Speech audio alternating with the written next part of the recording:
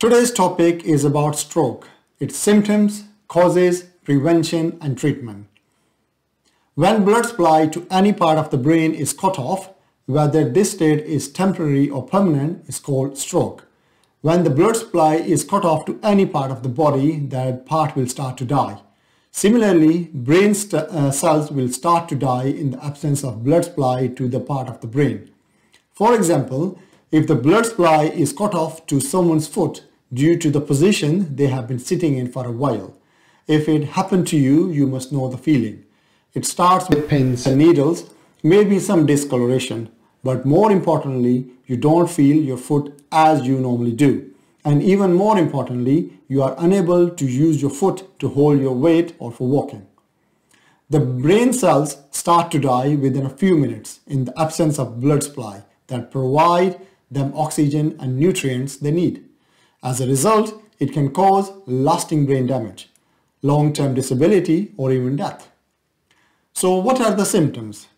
Sudden weakness or numbness of the face or the body, like arms, hands, legs, or feet. Mouth or eye droop, or the person is unable to speak or smile. It is also possible that the person can speak, but the listener struggles to understand, like slurred speech, difficulty finding words to complete the sentences, sudden blurred vision or loss of sight in one or both eyes, sudden memory loss or confusion, a severe headache, dizziness, loss of balance or coordination, or a sudden fall. Stroke is divided into two major types, and these types depend upon the duration of brain cells without the blood supply. These are CVA and TIA. In CVA, the blood supply is cut off for a longer period of time, resulting in permanently damaged brain cells. However, in TIA, the blood supply is cut off for a shorter period of time, so the effects are temporary. CVA is further divided into two types: ischemic and hemorrhagic. In 85% cases, the reason for stroke is ischemic, whereas the rest of 50% cases are hemorrhagic stroke. If the blood supply to the brain is cut off due to a blockage, it's called ischemic stroke. But if it is caused by the bleeding in or around the brain, it's called hemorrhagic stroke. On the other hand, TIA has the same symptoms as the CVA, but in TIA, the symptoms last for a short period of time. TIA stands for transient ischemic attack, and it is also known as mini stroke. Let's look at the types of stroke, their reasons, and treatment with its prevention. As I mentioned before, 85% of strokes are diagnosed as ischemic strokes, so let's look at this first. Ischemic stroke happens due to the blockage in the artery that supplies blood to a specific part of the brain. There are a number of reasons for this, and number one on the list is arteriosclerosis. In simple terms, narrowing of the arteries. This is not only the major cause of stroke, but also the biggest reason for heart attacks too. Arteriosclerosis is thickening or hardening of the arteries caused by a buildup of plaque in the inner lining of an artery. What is plaque? Plaque is made up of deposits of fatty substances, cholesterol, cellular waste products, calcium, and fibrin. A plaque is formed in the arteries taking blood to your brain. The arteries become narrower and stiffer. The plaque can break down and form a clot that will flow around the body in the bloodstream. If this reaches the brain and blocks the artery by cutting down the blood supply, it will cause a stroke.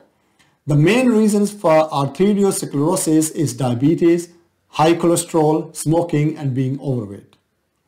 The other possible cause of ischemic stroke is arterial dissection. It means the lining of the artery is torn. It can happen due to an injury or even without an obvious reason. The blood will form a clot around the damaged area. If this clot causes the blockage of blood supply to the brain, it will cause a stroke. Other reason for stroke is some of the heart conditions like AF and PFO. When someone's heartbeat is irregular and faster than normal, this condition is called AF, and AF stands for arterial fibrillation. Due to this condition, the heart doesn't get the chance to empty properly, and some of the blood is left in the heart, causing it to clot. If this clot travels through to the brain, it can cause a stroke. Other one is PFO, that stands for patent foramen ovale. Patent foramen ovale is a hole between the left and the right upper chambers of the heart. This hole exists in everyone before birth, but most often closes shortly after being born. PFO is what the hole is called when it fails to close naturally after a baby is born. It's sometimes referred to as a hole in the heart. If a clot is formed in the heart due to this condition, it can cause a stroke. The diagnosis of ischemic stroke is done through brain scans using CT and MRI scans, and sometimes EEG and ultrasound scans. There are two main treatments for ischemic stroke. First one is thrombolysis and second one is thrombectomy. A medicine is used to break the clot in order to clear the blockage. The medicine is beneficial as early as after the onset of stroke symptoms, around first 4.5 hours. But unfortunately, it is not suitable for all the ischemic stroke patients. They are not suitable if the stroke is mild or if there is bleeding in the brain.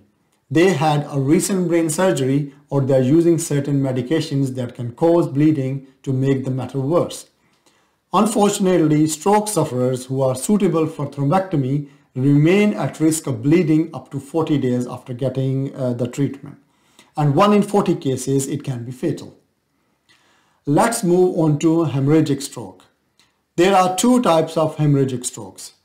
SAH, subarachnoid hemorrhage. In this type, the bleeding occurs on the surface of the brain, whereas in ICH, that is intracerebral hemorrhage, the bleeding takes place within the brain. In the SAH, subarachnoid hemorrhage, blood leaks out of a blood vessel on the surface of the brain and gets into the subarachnoid space, that is protective layer of fluid surrounding the brain. This is a least common type of stroke, and 1 in 20 strokes is SAH stroke. The main cause of SAH is aneurysm. An aneurysm is a blood vessel that has ballooned out. Because the walls of an aneurysm are weak, there is a possibility that it can burst with the pressure of the blood. In case they do, it will cause the bleeding into the layer of fluid around the brain. An example of an aneurysm is like a balloon. When it is inflated, the surface is stretched, making it weak and prone to burst. The treatment of aneurysm is coiling or clipping of the blood vessel. In coiling, platinum coils are inserted in the blood vessel to seal the aneurysm, whereas in clipping, a titanium clip is used to seal the aneurysm. Clipping is more invasive procedure between the two, in which a piece of skull is taken off for the procedure and sealed back when it is finished. Let's look at ICH, in which the bleeding occurs within the brain. The reason for this is mainly due to cerebral small vessel disease, in which damage to small vessels in the brain can lead to bleeding in the brain. Hypertension is considered to be the main culprit in causing the small vessel disease. Another reason for the ICH is cerebral amyloid angiopathy, in which amyloid beta peptide deposits within small to medium-sized blood vessels of the brain. This damages the blood vessels, making them more likely to bleed and cause a stroke. Then there is another annoying disorder of the blood vessels in the brain that can cause stroke. The types of arteriovenous malformation, as a short is called AVM. Then cavernous malformation, also called cavernoma. The normal blood vessels form a network and flow of the blood is smooth, but in AVM, the blood vessels that carry blood to and from the brain tangle to each other. It can reduce the blood flow and put pressure on these vessels, causing them to leak. Whereas A cavernoma is a cluster of enlarged blood vessels that look like a berry, a blackberry, or a raspberry shape. The vessels are like small bubbles filled with blood. The walls of these bubbles are weak that can leak anytime due to pressure of the blood. The treatment for SAH is a medication called nimodipine and obviously surgery to repair the damage in the brain. Everyone recovers from stroke differently. The effects of the stroke are unique to each individual, and the main effects can be on memory, movement, coordination, vision, swallowing, etc. Finally, let's look at the TIA. TIA or a mini stroke is same as CVA, but symptoms last for a short period of time. The symptoms are the same as a CVA and also a major sign that you have a much higher than normal risk of having a stroke. As we age, our arteries become harder and narrower and more likely to become blocked. However, certain medical conditions and lifestyle factors can speed up this process and increase the risk of having a stroke. Health conditions that are linked to stroke are hypertension, arterial fibrillation, diabetes, and high cholesterol levels.